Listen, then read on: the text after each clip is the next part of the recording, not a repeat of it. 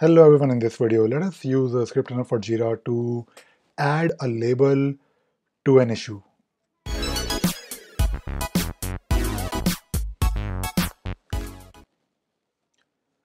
So today we will use a label manager. So label manager is, as you might have guessed, it is basically a way to, it is basically one of the class to uh, help you in managing labels.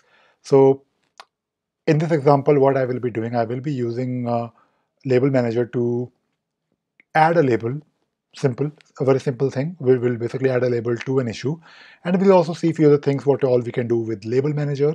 And I also want to show you how you can do error handling when you are working with ScriptRunner for Jira, or in fact Groovy in general.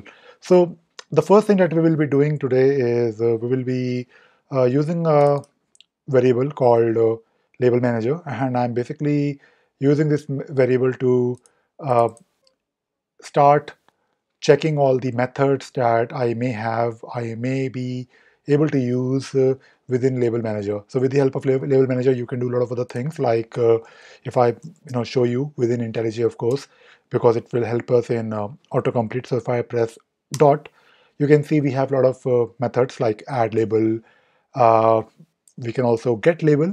So before I add a label, why not let us take a look at the existing labels within our issue. So the parameter that we need to pass here, you can see here IntelliJ is saying that the parameter is issue ID. So you can say issue dot ID, and this should be okay. And the issue that I'm right now working on is within my issue variable. It depends where you're running the script. If you're running the script within a console, you have to you have to basically define your own issue variable, and you have to fetch the issue. But in cases where you are working with maybe a listener or a post function, you may already have this issue variable already for you. So for this example, what I will be doing, I will be simply returning the labels. And if you look at the, let me just show you the type.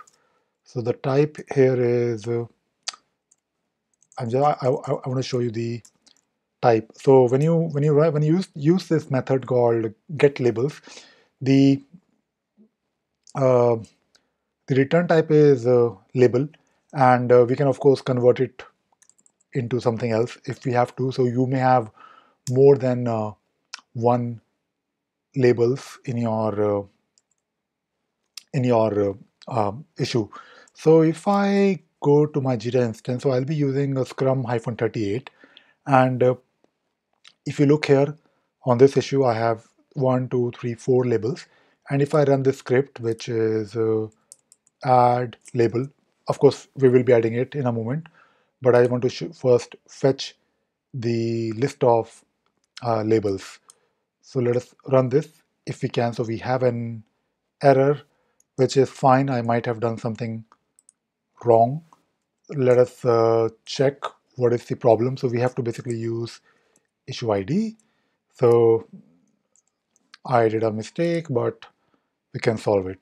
So we can see here that we have admin label, design UI. So it is a list of labels, and you can fetch the labels. But in this video, I basically wanted to show you how to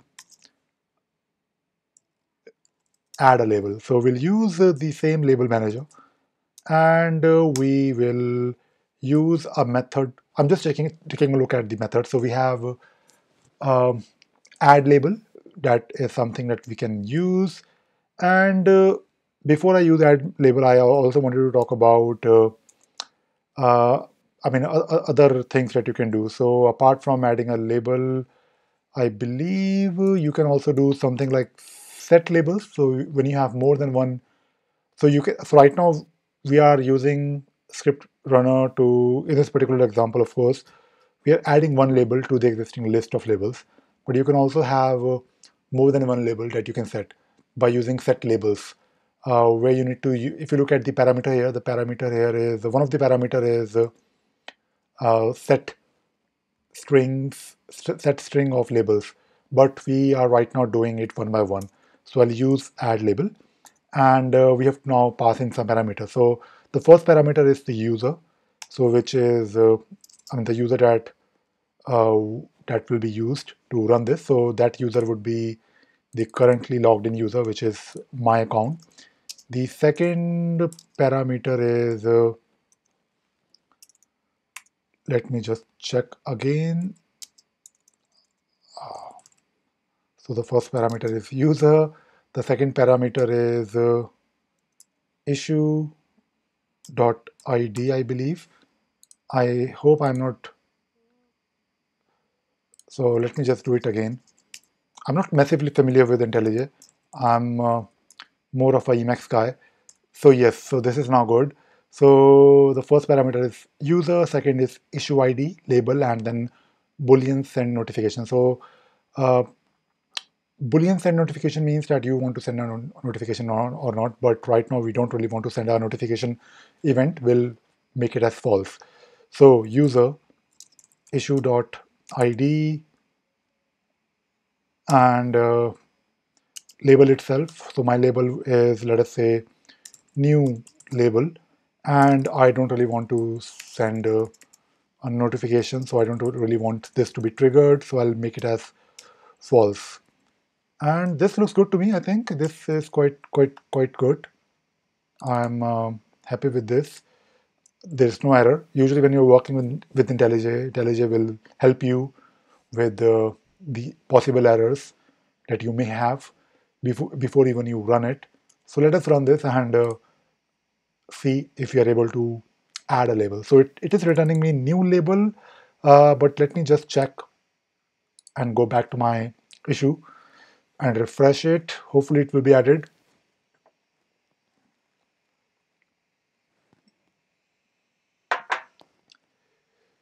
So yes, we have a new label, which is good news. So what if you do some thing wrong? Because right now we are not doing error handling, and I talk about this in every video. Whenever you write scripts, write your scripts so that they fail, and you add a lot of checks, validations to pass your test cases if you are writing test cases. So you should do test-driven programming. So in case you know how Jira works, you cannot really have spaces. So the thing that you can do is you can check here whether, you can make sure that the parameter has no space. But what if you're not checking it?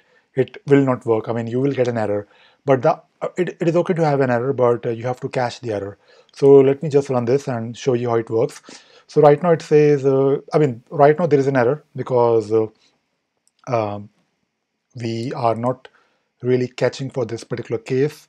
So it says, of course, illegal argument exception, label, new label, contained spaces, which is invalid. So let us fix this. So what we can do is we can enclose this piece of line, this not piece of code, or this particular line only, within a try and catch. And what I will be doing now is I will basically log something to the I'll basically do some logging that error handling, error adding a label. So you can do this, or you can also add maybe a variable like define error message,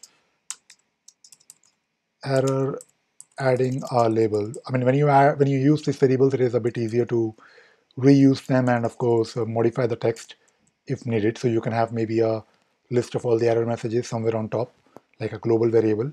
So right now I'll do simply error message, plus I also want to indicate some additional messages, something like why